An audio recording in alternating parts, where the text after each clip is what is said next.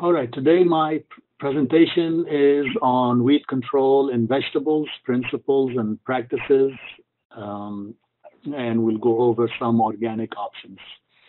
And that's my email. Anything you need, email me, and I'm happy to help. All right. Believe it or not, this picture was taken over a weekend. In 3 days, you were able to you're supposed to be able to see the new planted beans, and then we had rain, and then over a weekend, 4 days later, 5 days later, the young weeds that were about an inch tall got to be that big. And so in Texas, in our warm climate, and you have weeds germinating year round. And it can be a serious issue. It is a serious issue, especially for commercial producers. In general, commercial producers spend the least amount of money on herbicides. If you figure out their total expenses between fungicide, insecticide, herbicides, labor, they spend the least amount on weed control. But if they fail at proper weed control, the damage is the most significant. I mean, you can lose 90% of your crop or more, like you see in this picture, due to weed management, more than you would lose from insects or diseases. The goal, when we talk about weed control, always think about I am not trying to control the weed that I see now. I'm trying to control the number of seed in the soil, or what we call weed seed bank. Yeah, so it's really a long-term goal rather than just I see the weed, I kill it, I'm done. Um, and approaches, three approaches: prevention, eradication, and control. We don't care about eradication. I don't want you to worry too much about eradication, and I'll tell you more in detail what they mean. Uh, I don't think you need to worry about that because you will always have it's too expensive. If you're a commercial grower, having zero weeds 100% of the time, it's not economically feasible. It's not worth that extra money. There are certain times, and we'll go over that. So, in detail, prevention means you want to stop the weed from coming into the field. Logically, that's what prevention means. And the sources of weed introduction for logic, you can understand that birds and animals with their droppings do that. You buy seeds, and wheat seeds come in with the crop that you purchased. Transplant, sometimes there's in the pot, there's a weed in there. Irrigation water, if you're using well or flood water or from a creek or from a pond or from a river, things like that. And farm machinery, whether on a large scale like a tractor, wheat seed stuck on the tire and going from one place to another, or from on your hoe or on your hand hoe or on your shoes or things like that. Of course, people is a factor we don't think about, and I apologize for this picture, but what you see there is my shoes and socks one time after coming from the field, the top two, and look how many grass seeds are stuck on my sock and inside my shoe. Anywhere you go with that, you're dropping seeds everywhere you're going. My hand in the middle picture and all these black dots that you see are from common purslane. I was weeding common purslane, and each seed has a potential to grow a plant, and each plant with common purslane can give you another 10,000 to 500,000 seeds. So you can imagine, you can understand when I say your goal is not controlling the weeds now, but reducing the weed seed banks in the soil. Right here in this hand, there's probably 20, 30 seeds. That's 20, 30 plants, times on average, even only 10,000 seeds. You can imagine that you'll be weeding for the rest of your life. So eradication, like the definition of eradication, is the complete elimination of all weed, plant parts, seeds, everything from the field. That is too expensive, that it's a unattainable goal, it's not worth the money, it's not worth the effort. Or in a raised bed, in the backyard, that's doable for aesthetic purposes. But if you when it becomes on a large scale, it's not worth it. There are good times to have weed free, and there are times when you can ignore the weeds, and we'll go over those specific times in more detail. Control, the definition of the third approach is the process of limiting the economical impact of weeds. So um, you are not controlling the weed, you're controlling how much it will affect your crop. For example, a weed early in the season, one weed can reduce your tomato yield by 10%. And some researchers did that with pigweed, and they found that one weed seed uh, early in the season reduced your yield by 10% early if it's early in the season. But later in the season, when the plant's starting to produce, if weeds germinate, they found no effect of that weed or multiple weeds on the final yield. So then you start thinking, okay, economically speaking, I'm not worried about the presence of the weed. I'm more worried on the economical impact of the weeds. So here we talk about the approaches. Let's talk about the major methods of weed control. How do we control weeds? We all think of hoeing, which is still number one option and the best one so far for organic gardeners and producers. And that fall into the mechanical method. Other methods for weed control include cultural, biological, and chemical. And I will tell you a little bit more, give you examples for each. Um, you will be successful, you will do a great job if you uh, approach weed control as a systems approach. Combine two, three, or all of them rather than rely on one, rather than only rely on weeding or only rely on spraying herbicides or using a mulch or etc. Combining is a additive effect. You get more benefit from combining more than one approach. And that's what we call a systems approach to weed control.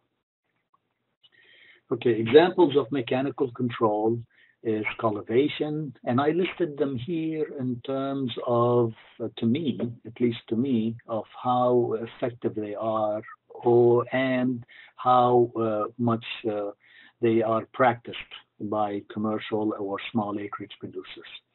So the top one, cultivation, is the one most used and practiced. And an example is, like I told you, hoeing, whether by manual hoeing or tractor equipment that does mechanical cultivation, mulching, solarization, flooding, flaming, and then mowing. And I'll talk more about solarization. I think you can recognize the rest. I'll tell you more what I mean by solarization. Flaming, again, just like it says, there are equipment that you can use a flame, whether it's a backpack or on a large scale behind a tractor, that can scorch the weeds and kill them, scar them and scorch them and kill them when they are very young before they develop. If you miss that stage and they are big, then flaming will not be very effective. So timing for weed control, and I'm going to say timing many times in this presentation, is very important. Getting the weed at the right time is more important than having 100% weeds removed. And here it is, timing, showing up the first time. So since cultivation is the one most practiced and most beneficial, Having the right tool, well prepared. For example, how many of you, your hoe is sharp, not just dull? I mean, and clean. Remember the weed seeds transfer with your equipment. If your hoe is not sharp, I mean, I'm not saying razor sharp, but sharp that if you put it on the surface and you push back and forth, you are shaving the weeds, seedlings, and you can weed all day without breaking a sweat or getting blisters.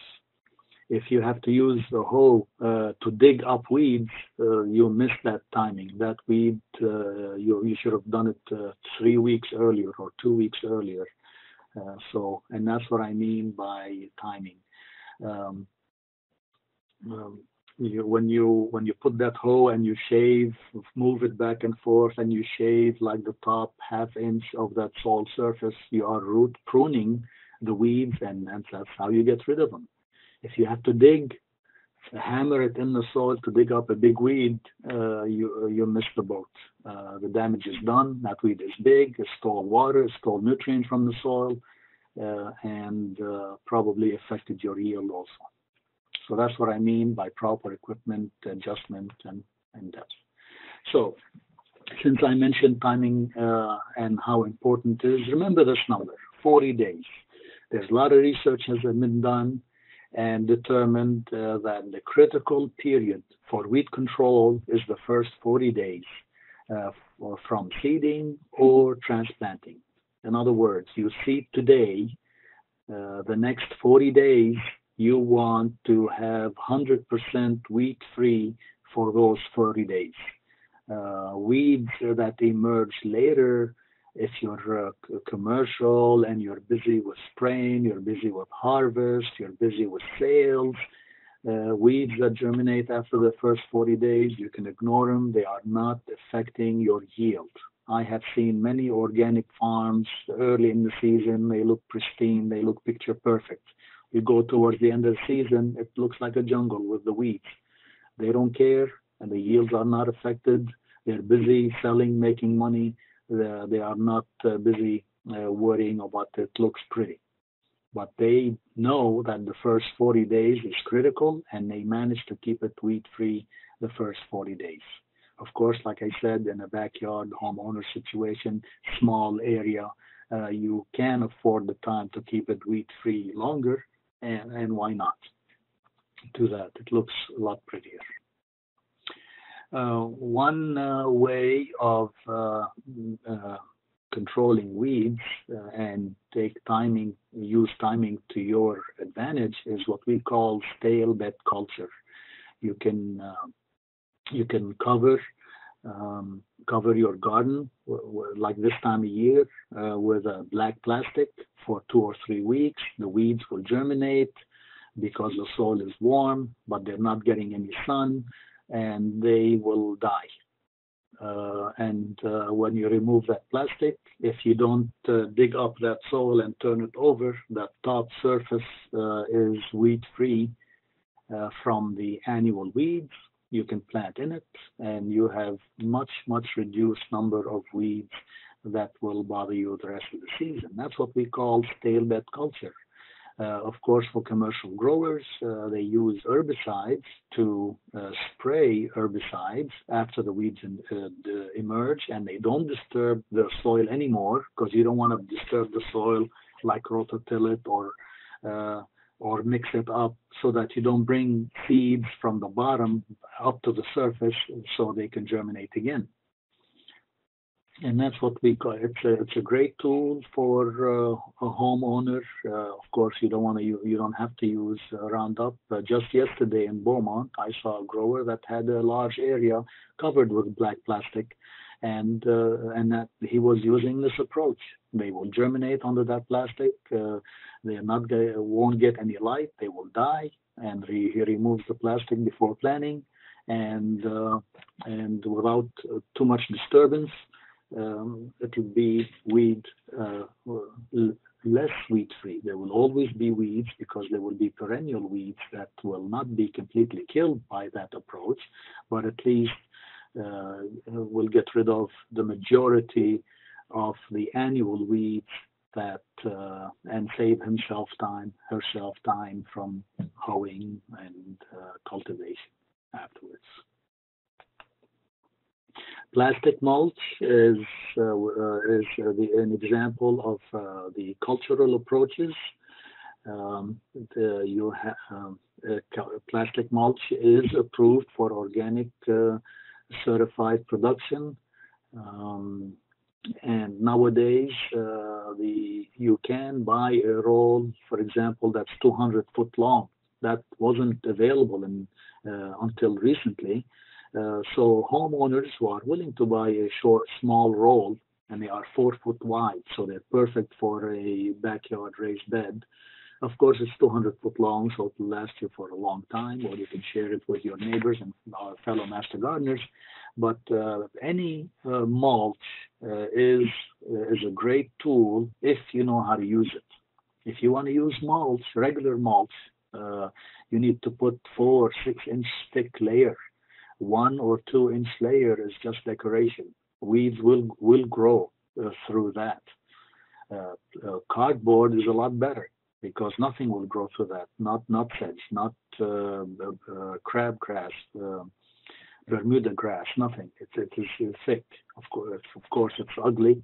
And well, then if you like, you can use cardboard and cover it with a thin layer of mulch for decoration, or even a thin layer of compost on top of it for decoration. It will rot. It will give you good benefit for about 3 4 months. It'll rot, and by next year you can mix it in soil. It's like adding compost. But look at this slide here. This is from a commercial watermelon operation. You can imagine that if this plastic mulch was not used, the whole field would have had this carpet weed everywhere. Now it's only at the edge of that plastic, which they could not cultivate mechanically, like you see. We're in a clean area. Okay, and here's other options of mulch. On the upper right is rice hulls in the Beaumont area. They have a lot of rice production. It's a waste. They're happy if you take it and use it anyway um, for free. Straw, wood chips, pine needles, anything will work. Remember, you need a very thick area or plastic mulch like you see on the bottom left. And here's the picture, like using cardboard. This small demonstration I did behind the building in College Station. This raised bed was covered with weeds and Virginia creepers and perennial, really ugly, terrible, terrible. So you see at the very edge, the cardboard exposed. We covered that whole raised bed. It was 8 to 8 foot wide. Covered it with cardboard and put a thin layer of mulch over it just for decoration, and nothing grew out of it. And the bottom right picture, you'll see when I lifted the cardboard, you'll see the Virginia creeper and all the weeds trying to grow towards the light, trying to make through, but none of the weeds grew through it. It worked perfectly. We went from a jungle, looked like a neglected garden, never been used, maintained in the last 20 years, to a beautiful garden, and we had broccoli, and we had a beautiful garden. If you are a small scale operation and you're willing to invest money, like about, I don't know, $5,000, you can buy a BCS tractor, like you see in the picture here, which can have lots of implements attached to it, like a rototiller. And one of the implements is a plastic layer for small areas, for a small acreage producer, like inside a tunnel, as you see here. So it can be, there are equipment even for small scale. And remember, I work with those small growers, so this presentation is useful for them. And for about $1,000, you can get that attachment and lay plastic on that BCS tractor tiller. great way to lay plastic in a confined space that you cannot use a tractor in it. All right, I mentioned solarization. Let me go over it in detail. This here you see is solarization done on a commercial scale in California. And of course, I do it on a homeowner scale. What do you need to have? You need clear plastic, not black, not blue, not white, clear plastic. If you use black plastic, you're warming up the soil. You're not solarizing, you're not sterilizing. Clear plastic with a lot of water. So if you have a raised bed, flood it, add a ton of water, cover it with plastic, tuck the edges in. You are trapping the steam inside it. And I did a measurement, and on Aggie Horticulture, I have an extension publication on solarization, the study that I did, and I had temperatures 180, 185 every day during the day. I mean, that killed all the weed seeds, killed diseases, killed insect eggs. On this scale, um, of course, it's too expensive to remove that plastic and lay down black plastic to plant in. So what they do is they spray it with white wash, like a lime mixture, and the white, and then a couple of weeks later, when the soil temperature cools down, they plant in it. And this picture is on a raised bed. Of course, this is clear plastic. It may look white here or silvery color. That's the angle of the picture, but you need to use clear plastic. Okay, and you know, a lot of water. Tuck the edges in to trap that steam. And you can do it anytime. It's not the temperature that's important, it's the number of sunny days. Even in the winter, if you have lots of sunny days, keep it. But in the summer, 4 weeks is more than enough to sterilize that soil. So since our tomatoes end in July, they start really setting. The plant can continue to grow, but the fruit will abort in July.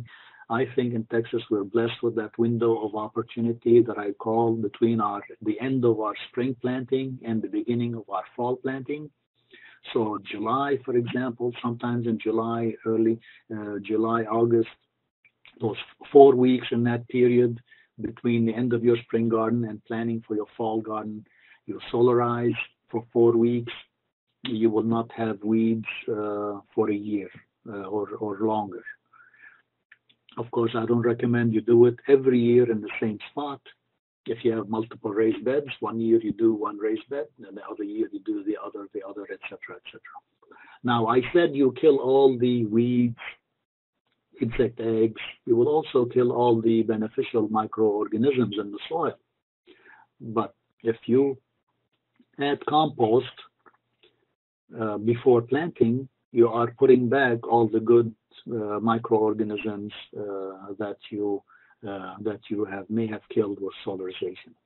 So since we always add compost, and I always recommend adding compost before every planting, with solarization, adding compost is a requirement, not an option really. It's a requirement to put back the microorganisms that you may have killed with solarization. So let me show you a little study I did in 2012. The picture on the left is a 10 by 10 square foot area. And this picture was taken 83 days after the plastic was removed. So they were solarized for 4 weeks. I took the plastic off, and then 83 days later, the picture on the left is the bed that was solarized. You see only a few weeds made it, especially towards the edge of the plastic, which probably because, not enough heat was trapped there. And the 10 by 10 on the right side, similar area, that was not solarized. You see the horse nettle, all plantain, all kind of weeds. The same beds 210 days later, so the following March, The bed that was solarized, it did have weeds, but all the weeds that you see here are perennial weeds, so deep rooted, that came from deep roots from and made it to the surface. And like I said, solarization may not get perennial, all the perennial weeds. But if I count them, all this is one, there's one, two, three, maybe there's 10, 20 weeds total. It's easy to clean up compared to the on the right, the non-solarized bed. There's probably, I don't know, 500, 1,000 weeds, all the grasses, everything that grew over the winter. And when I look at this picture, I'm not worried about the weeds that I see. I'm worried about the seeds on each one of them, because each one of these 500 or 1,000 plants has probably another 500 seeds that it's putting back in the soil. Remember the weed seed bank, not just the weeds that you see that should bother you, concern you. It's the weed seed that they're putting back in the soil. So solarization does work, but please remember, clear plastic, a lot of water, tuck the edges in, 4 weeks in July, August, between your fall and your spring and fall garden, and add compost before planting, and you will have a great garden, less headache in terms of weed control. Cultural methods. We switch now to cultural methods, smother crops, competitive crops, crop rotation, etc., etc. And let me show you some pictures and examples. Smother crops. I don't know how many of you grow a cover crop over the winter when things are like your raised bed. If you're a good gardener, you should never have a soil that's just laying idle, doing nothing.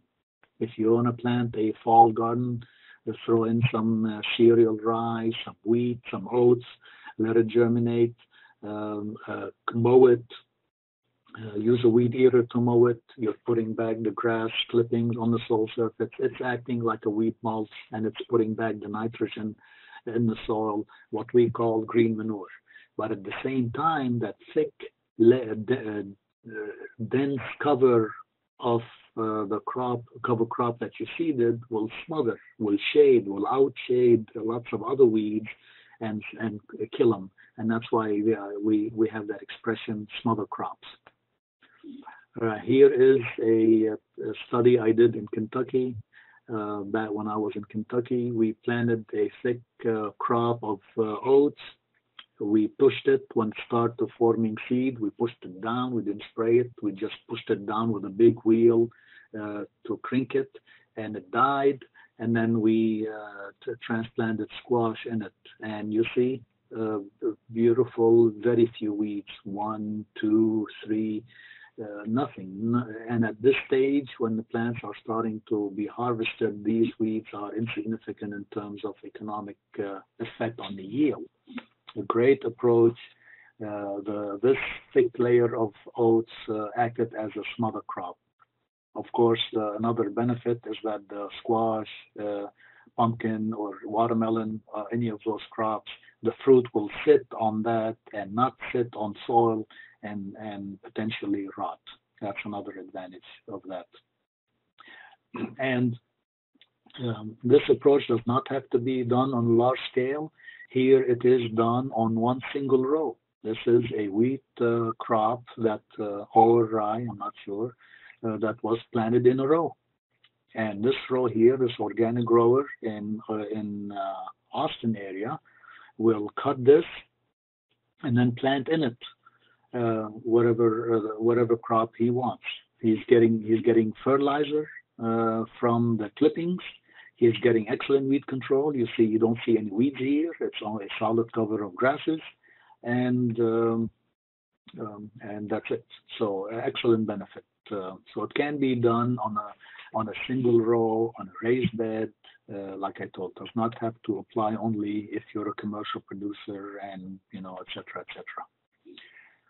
Competitive crops, yeah, that can work in theory if you have a crop that works, that grows tall and fast, aggressively, and will outshade the weeds. Okra is an example. Beans, if you trellis them. But the idea here is that the crop, in this case wheat, in Canada, this is very popular up north. The wheat grows tall, it's over the weeds, it's not going to be shaded by the weeds. And when they harvest the top area, um, you know, they don't have to worry about the weeds when they germinate later. Of course, they do apply herbicides to control the weeds early in the season, but whatever those that germinate later, the wheat crop is above it. It's not going to affect it.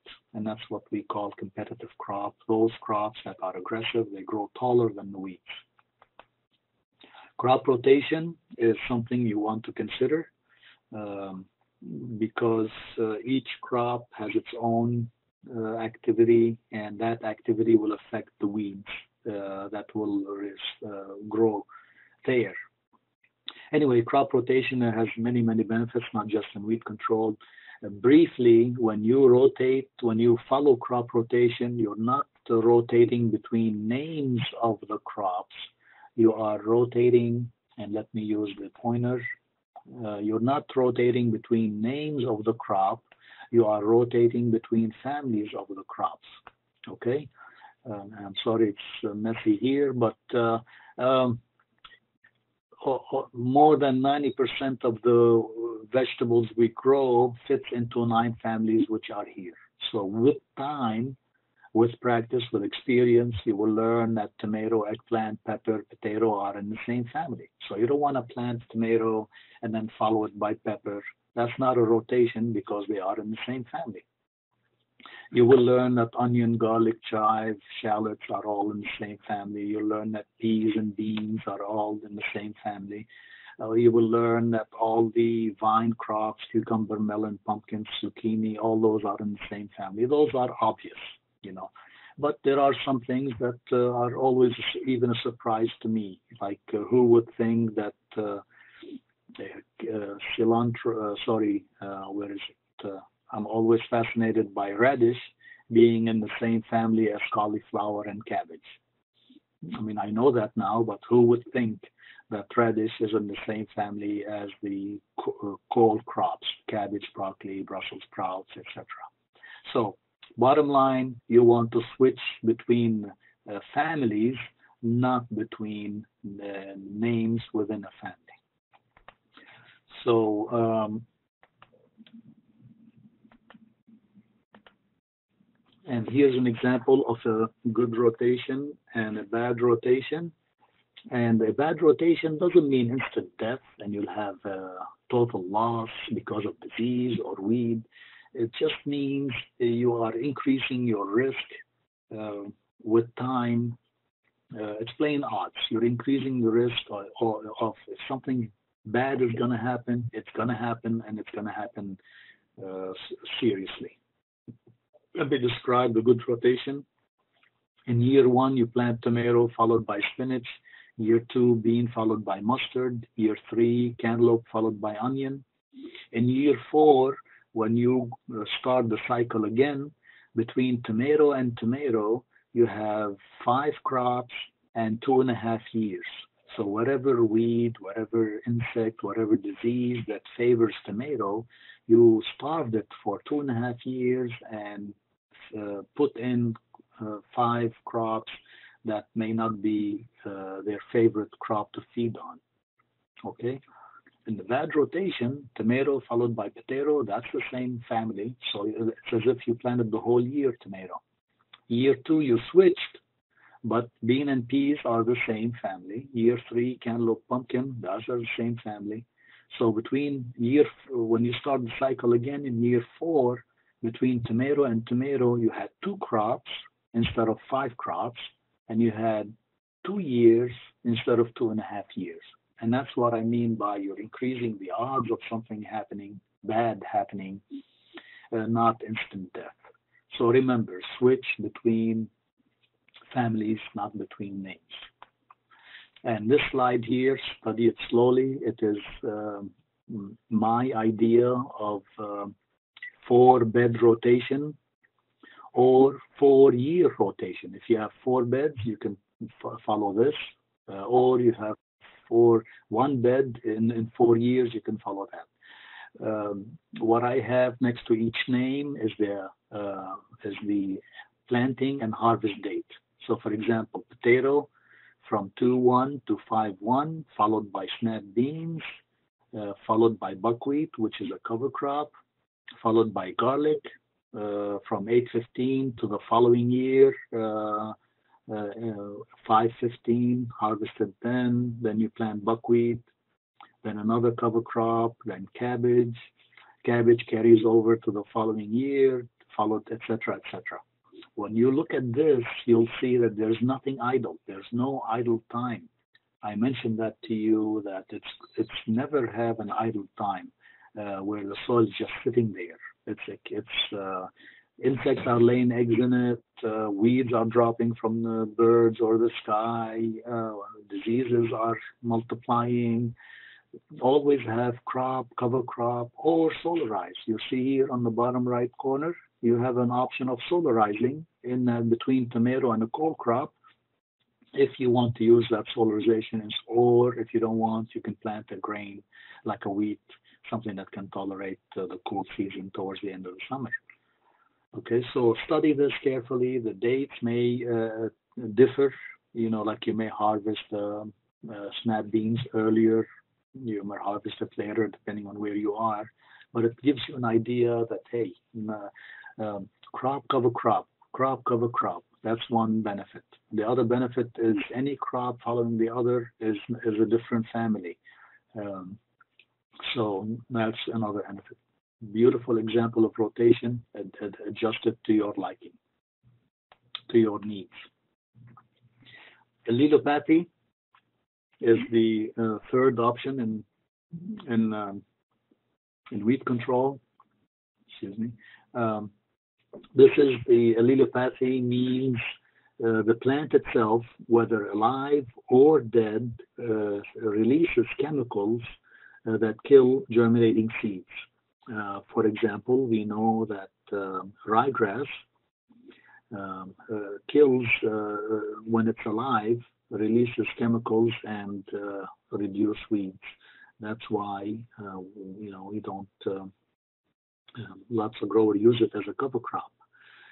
When it's dead, you cold crops like cabbage, cauliflower, is if you chop the crop at the end of the season and let it rot in the soil, that will kill your seeds too. You all know that pine needles makes the soil acidic, and that's an example of allelopathy, the acidity from the pine needles. That's why you don't see weeds germinating under a pine tree because of the acidic content created by the deteriorating pine needles. So that's the bottom line of allelopathy, and you can use it to your example. Beneficial animals, this is becoming more and more popular with organic growers, and here's a link. You can look at this organic farm, Legier Ranch, where they use ducks and geese and other stuff to eat the weeds, and especially wheat seeds. And not, and of course their vegetable crop has a fence around it, like a chicken wire, so they don't nibble on those vegetables. Okay,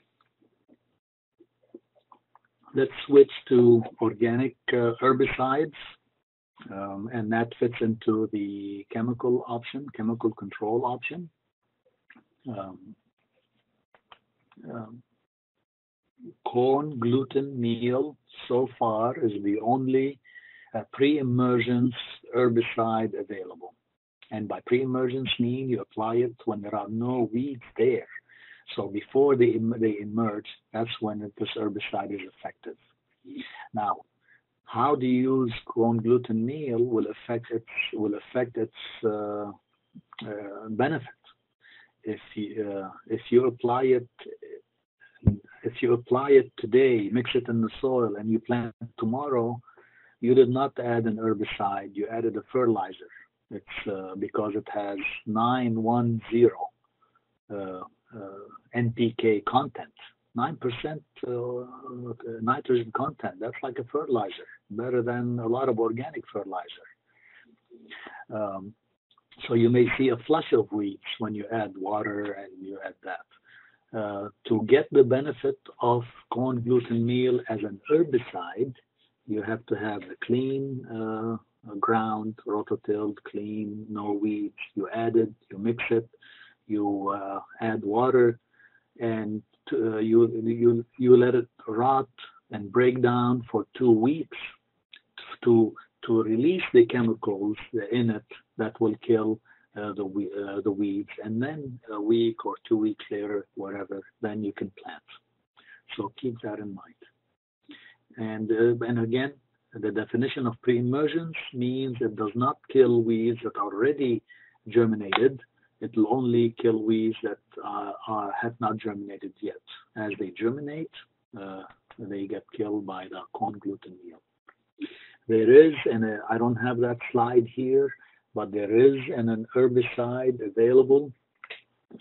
I don't know if you are interested in buying it. It is organic, and I will write the name in the chat box. It's called Axe, AXXE. I mean, you can buy it, but you cannot buy like 2 ounces or 3 ounces. That's why, I don't know if you can willing to buy a quart or a gallon jug. Unfortunately, it's not available in smaller amounts for homeowners, maybe in the future. But Axe herbicide is a post-emergent herbicide. Think of Roundup. You see the weeds, you spray them, you kill them. Axe acts that way, but it's the organic option. It kills the weed, it burns them, and it works that way. So those are the only two good herbicides I can think of. The other option is barriers, and we talked about cardboard, newspapers, garden fabric, anything like as a cover, as a mulch, acts as a weed barrier. Acts. There are lots of other herbicides, but like here, I mentioned Axe. I've tested it. It works well. Organic commercial producers use it. There are lots of options that you see here: Avenger, Green Match, Weed Zap, 20% vinegar, Burnout, and they contain natural products like citrus oil, clove oil, cinnamon oil, etc. They can. I've heard mixed reviews on them, and the reason they are not always effective is timing. You wait till that weed is 4 or 6 inches tall, and it's 90-degree temperature outside. You may not kill it. You say, "Oh, the vinegar is a waste of money." No, it wasn't a waste of money. You should have applied it a month earlier. So timing, proper application can make a difference between good burn down or zero control. But here they are, their option. I know vinegar is available. I don't know if how many of the rest are available at box stores like Lowe's or Home Depot. Mechanical weed control is still number one. My favorite. What happened here? My favorite is this here because it's light. You can weed forward and backwards it's sharp as when you put it on the soil surface and you move forward and backward, you're shaving the top quarter inch of that soil surface, and you do it early enough when the weeds are 1 inch tall. You can weed all day and not even break a sweat. And that is the idea. And remember, it's a year-long activity, because it seems like after every rainfall, you'll have a new flush of weeds. So unfortunately, when I was in Michigan, weed control was early in the season, and then you can forget it. Not here. After every heavy rain, decent rain, whatever, it's warm, we have a ton of weeds, good soil moisture, or good conditions, you always have weeds. So keep that handy, keep your hose sharp and clean, and make a habit of getting them as early as possible, and you will have excellent weed control. This is the flamer that can be used by a homeowner. As you see, it's a propane tank and as a backpack. It gives you 400,000 BTU. It's a great. Now remember, you don't put the flame on the weed until it's burned to a crisp. You just pass over it, and a quick scorching will kill them. I found that broadleaves are easier to kill than grasses. Somehow grasses are uh, genetically adapted to hotter climate. So, but if you get them early, remember 1 inch or smaller, you can get rid of them uh, easy and fast and effectively. So timing and timing and timing, like I mentioned, is very important in weed control. There are tools available for big, heavy, deep-rooted perennials, not heavy, I'm sorry, deep perennial weeds. For example, this grandpa's weeder has long spikes and a footrest so that you can use your foot to push and act like a lever to dig up heavy, deep-rooted weeds. I'm sorry, by heavy means, I mean, you know, I don't know, difficult. I don't know why I keep using heavy. Deep-rooted perennials like dandelions, things like that. It does work. Yeah, you want to get rid as much of the root underground to get rid of that weeds. Otherwise, it'll keep coming back. Don't forget mulching. And on the pictures you see here, there are lots of options. Some are plastic, and nowadays you have biodegradable plastic. It breaks down within a year. It breaks down to smaller pieces, so you don't have to worry about removing or disposal of that plastic. The second one, the circle, that's made out of cocoa nut, cocoa fiber. So that again works, and with time it breaks down. So it's like adding mulch initially and then compost later. So here are your options between peat and mulch and bricks and cocoa fiber, wheat mat, etc. Um, if you are not against or chemical herbicides, there are rollers available like the one you see here, or you can build your own from PVC and a paint roller. And this way you are brushing the tall weeds with Roundup. You're not spraying it. Roundup is systemic. It means it moves in the plant, and so you don't have to spray the whole plant to kill it.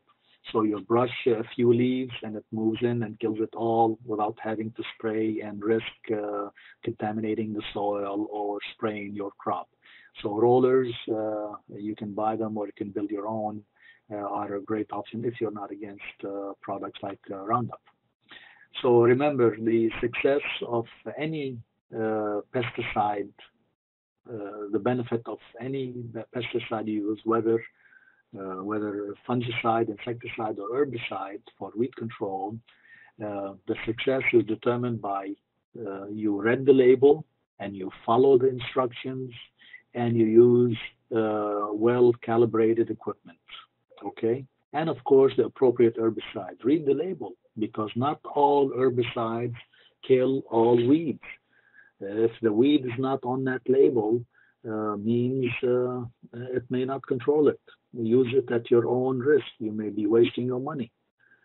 So read the label. It's the law. It tells you about how safe it is, how you apply it to reduce risk to your health, whether organic or inorganic. You have to read the label because to me, unless you are spraying water, anything can be toxic to your body. Just because it's an organic herbicide doesn't mean it's safe.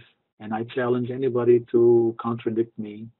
Take an organic herbicide and spray it in your eyes and tell me if it's safe. Follow the label.